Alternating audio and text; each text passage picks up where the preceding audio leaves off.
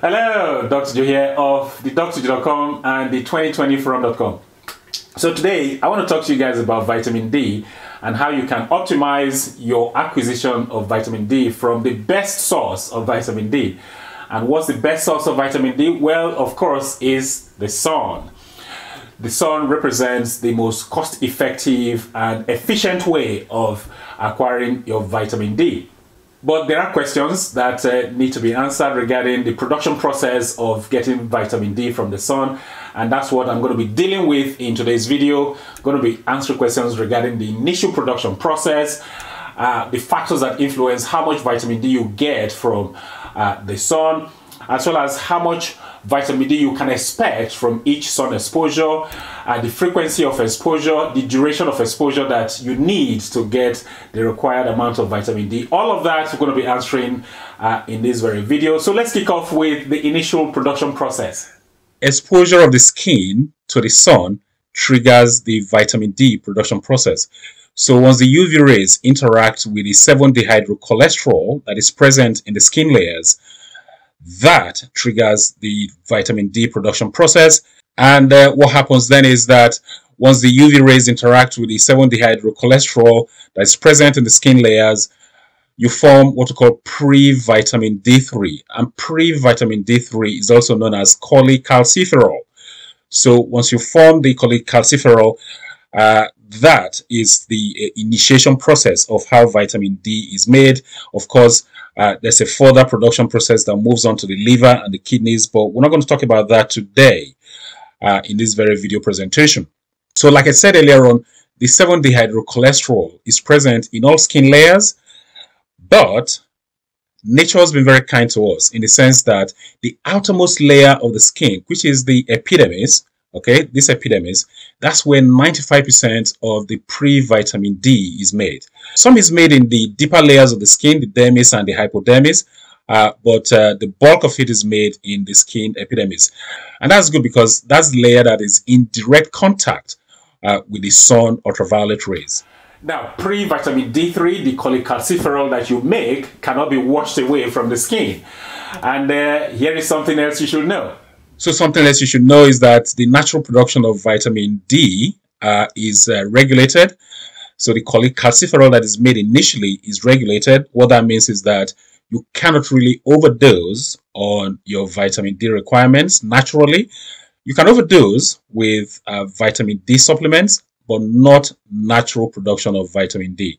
So you need not worry that you might be making too much vitamin D when you expose your skin to the sun. So how about we look at the factors that influence how much vitamin D that you can expect to make?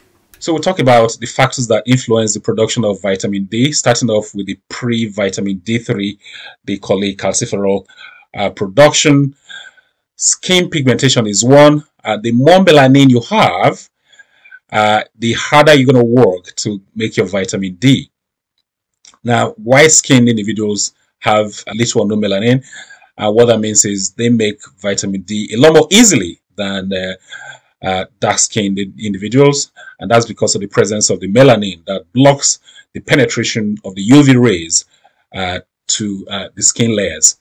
Sunscreen use another.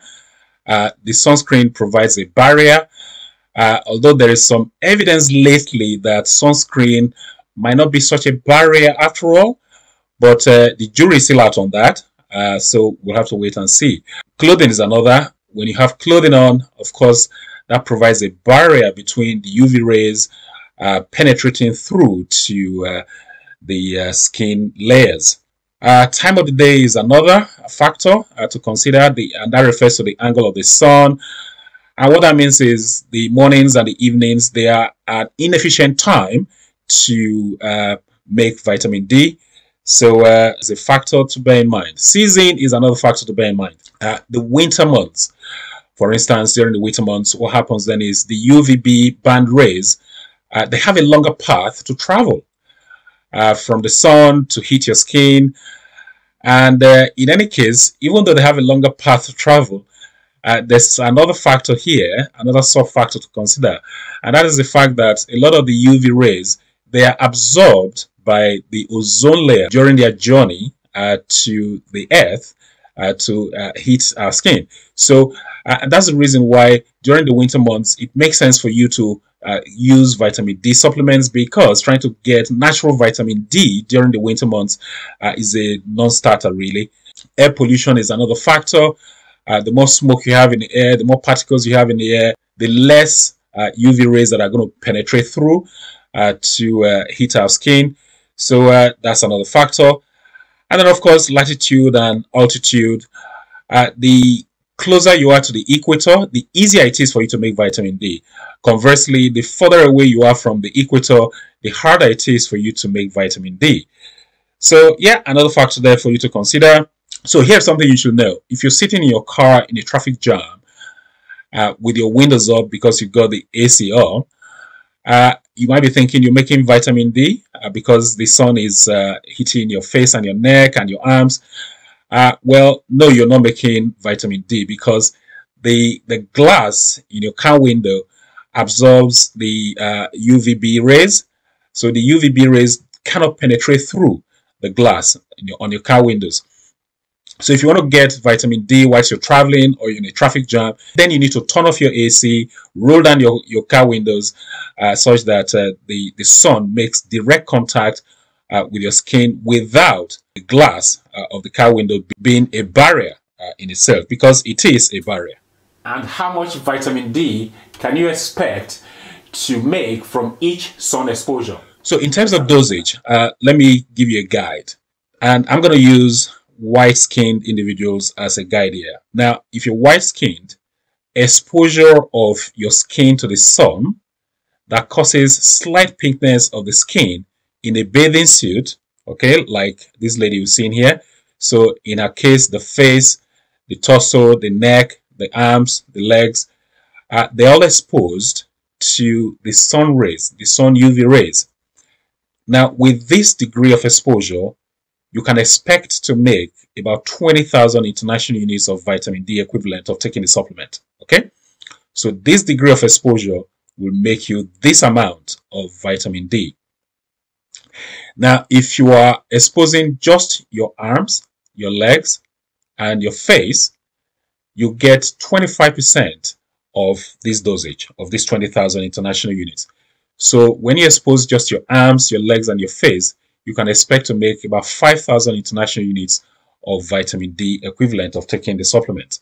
So yeah, that's a guide for you to know how much vitamin D you can expect to make depending on how much skin exposure that you have available for the sun UV rays to penetrate. And how long sun exposure do you need, and what's the optimum time that is best for you to obtain your vitamin D from the sun? So in terms of duration of exposure, for white-skinned individuals, you only need about 15 minutes exposure time. Okay, 15 minutes exposure time, not long. For black-skinned individuals, though, we need 3 times the exposure time. So we need about 45 minutes to get the same amount of vitamin D as a white-skinned individuals, because of the presence of the melanin. Because the melanin is a potential barrier to the UV rays penetrating through to the skin layers. And what time of day is best? Well, between 11 a.m. and 2 p.m. That's the best time. That's the optimum time for you to make your vitamin D. 11 a.m. to 2 p.m. That's the optimum time.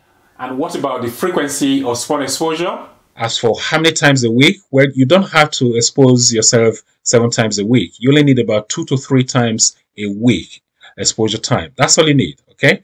2 to 3 times a week, between 11 a.m. to 2 p.m., 15 minutes for white-skinned individuals and 45 minutes for black-skinned individuals. That is all that you need. So one more question. Why is it that people living in sunny places like the Middle East, Africa, the Caribbean, Texas, Florida, why is it that millions of people living in those places still end up with vitamin D insufficiency and sometimes deficiency? Why is that? Well, 2 reasons I can come up with. One has to do with clothing. If you're living in those sunny places and you're going out completely covered such that there's no direct contact between the sun UV rays and your skin, then of course you're not going to make the vitamin D. So that's one reason. The second reason has to do with duration of exposure. if you're living in those places and you try to avoid the sun by going into shaded areas, by staying put inside the buildings, then of course you're not going to have the direct contact between the sun UV rays and your skin as well. Not enough long contact, and then of course you're not going to make the required vitamin D. So the point is that you have to make a conscious effort, whether you're living in those sunny places or elsewhere. When the sun is available, you have to make a conscious effort to acquire the vitamin D from the sun. Anything short of that, you're not going to get the vitamin D. So it's a classic case of starving in the midst of plenty. So you've got plenty of sun, yet you are vitamin D deficient. That is easily avoided. It's a problem you can fix easily. So one quick announcement. My book is coming out shortly. Be on the lookout for that. In the next couple of weeks, the book will be out. So be on the lookout. You'll be the first to hear about it when the book is released.